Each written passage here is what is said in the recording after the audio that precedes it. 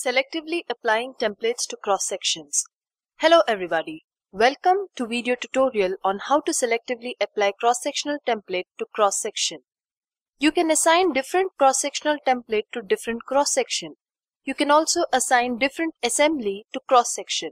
But you can apply only a cross-sectional template or an assembly as per cross-section.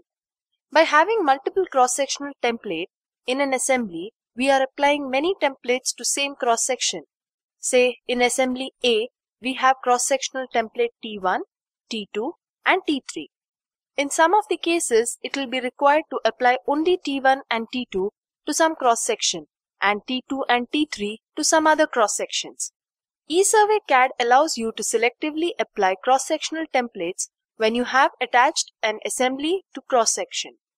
Select the cross-section for which you want to selectively apply the cross-section templates.